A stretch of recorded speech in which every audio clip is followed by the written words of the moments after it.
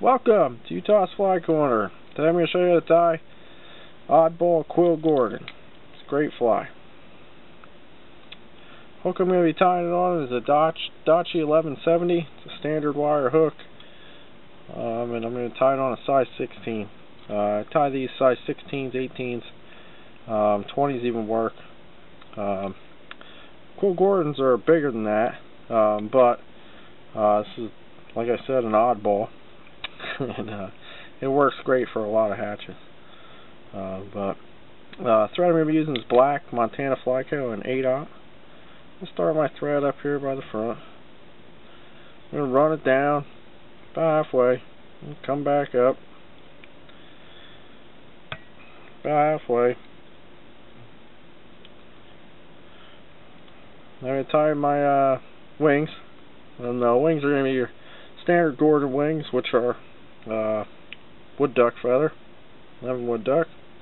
What I did was I stripped the fluff off in the bad, the not so well marked, and I cut the tip out of it. I'm going to show you how to do the wings this way. You can just take clumps and put it on,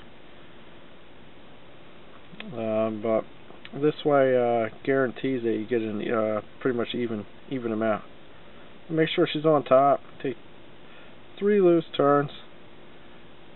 And I'm just going to pull on the feather. Just make sure everybody stays on top. Just pull on that feather. Don't pull too hard or else you're going to rip it right out of there. Just take your time when you do this. Just pull on that feather. Now if your thread starts to move on you, don't worry about that. You got loose wraps on there anyway. But just make sure everybody stays on top. And then move. Now when you get up towards the tips of the feathers, you gotta tighten down the thread a little bit so it don't want to move. Now the way I do the measurement is I have this I have a needle on my scissors here, bodkin. I measure the length of the hook. I mean you can guesstimate, but I need to go down some more. It should be about right. A wee bit more, and she should be good. But tighten up, wrap forward a bit because your thread moved back on you, and stand everybody up. Throw some wraps in front. Now we're going to split them. I tilt it towards me. Now because you put that V in there, if you just keep working, pulling on them, they'll pretty much split up by themselves. And you can roll them a little bit. Keep them separated. And I like to grab this front guy, take one wrap in between, one behind, and grab this other side, take one wrap in between, and one behind. Now it's got them pseudo separated. I'm going to take another wrap in between, and then I'm going to come right onto this guy. I'm going to take 2 loose turns, and I'm really going to tighten them up as I come across, and put 2 anchoring wraps in front. I'm going to come across to this guy, do the same thing. Take 2 nice loose turns around them, tighten them up as you come around, and anchor them. Now don't worry about if your wings are all cockamamie, because you can just go like this, and look at that, they're standing back up. I'm going to cut this guy out. Bring your scissor points right in between your wings. Don't worry about smushing them down. And then cut it right on an angle. That's going to give you your body taper. Now what a lot of tiers like to do, myself included, because it's going to make the tying this fly a lot easier once we get up towards finishing it. It's going to make it a lot easier on yourself. And don't go crazy when you do this, because you don't want to add any kind of weight really. Just take a small drop of head cement and drop it right in there. It'll soak into those thread wraps, especially the ones that you put around the bases of the feather. And while we're wrapping here, that'll help secure them into position. So I'm going to bring my thread back, nice touch and turns. Bring it on back. About to the barb. A little far. Bring it back up. Okay, now the tail is just done. Hackle fiber. I like hackle fibers better than microfibbits. I think they float a lot better. But I just pull the hackle fibers 90 degrees from the feather, and the tips all line up. And I just grab them and rip them off. Reposition them in my hand. Check the length. You want at least the full length of the body. I'm going to offer them to my side. Let the torque of the thread bring them up. I'm going to sneak a wrap in behind. And if you can see, I must have caught my thread on the hook point there. I'm fraying a little bit. I'm going to stop there. I'm going to cut these guys to length. Run the length of the body, so that way you keep your taper.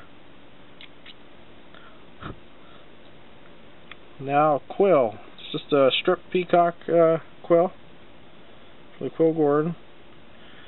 I had them soaking in water. These, the way I strip peacock quill is I put them in a bath of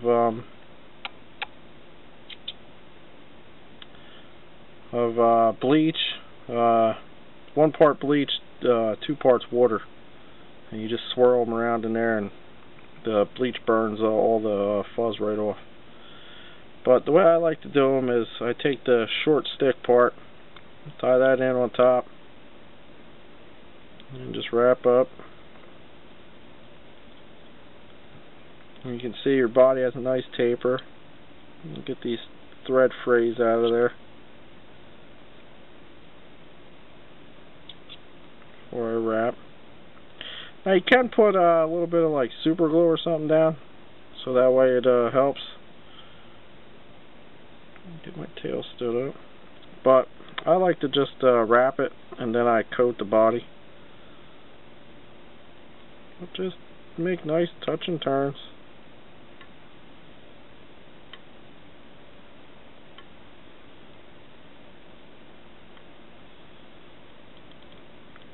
Right up to a little bit behind the wings.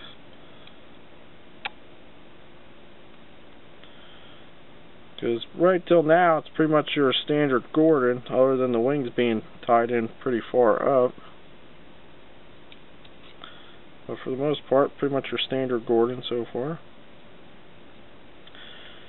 Tail's looking good, body looks good. Now what I like to do is I take some Bug Bond. You can use head cement, just go light with it. But Bug Bond light. And just, oh, coming out of there in a hurry. But a little bit of this stuff goes a long way. Just a little bit down on the top there. I'm going to take my needle and just spread that right around.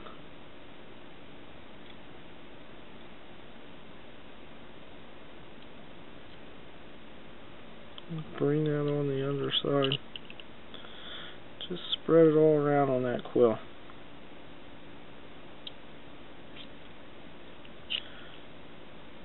Get those thread frays out of there. Oops. Take a look at it, make sure it's an even coat, and just hit it with the torch. Just give her a good outline. The Bug Bond light doesn't take long to dry at all. It's very thin. And then we're going to take, this is where it gets really odd. Is we're going to take a peacock herl, not a stripped one. So a regular peacock herl. Catch that in. Hold in the length. Make sure it's secure. Now I got a dun hackle here. It's a short one, but it's not that stiff of a hackle, which I like with this fly.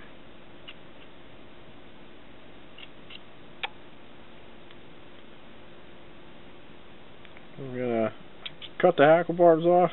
Gonna catch that guy in.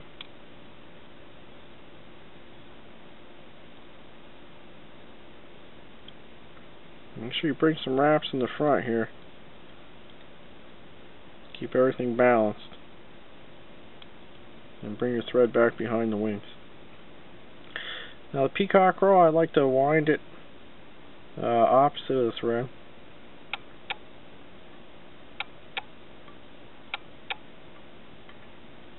Wind that right on up. Get right against them wings.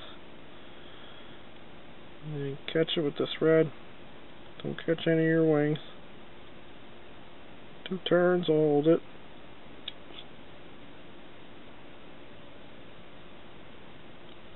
And bring 2 turns right in front of the wings. And come on to the back.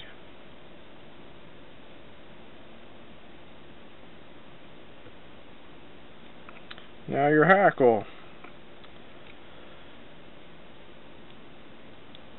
Take your hackle pliers.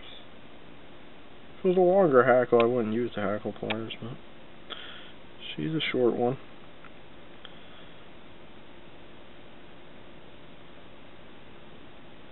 And we're only going to make 2 complete turns with this. Wrapping it forward.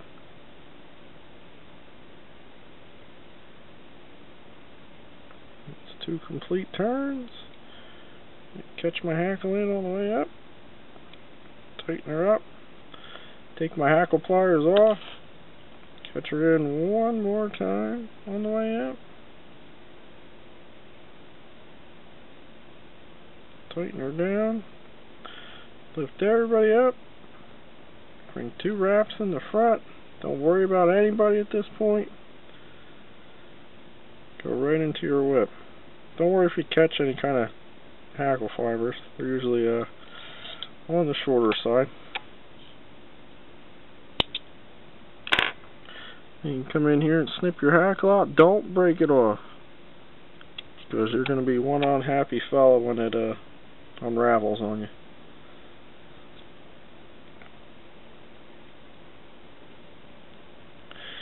Now what I like to do with this fly, my skin for my peacock feather on there. Got that out of there.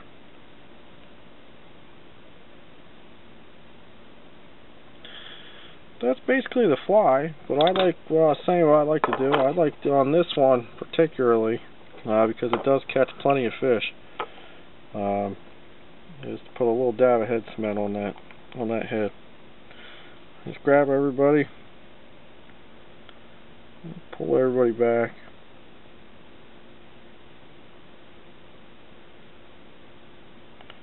Bring that head cement in there. Get it all the way around.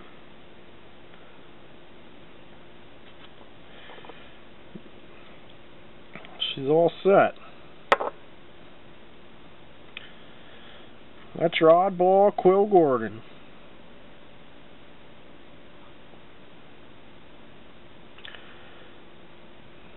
I was fishing this fly the other day.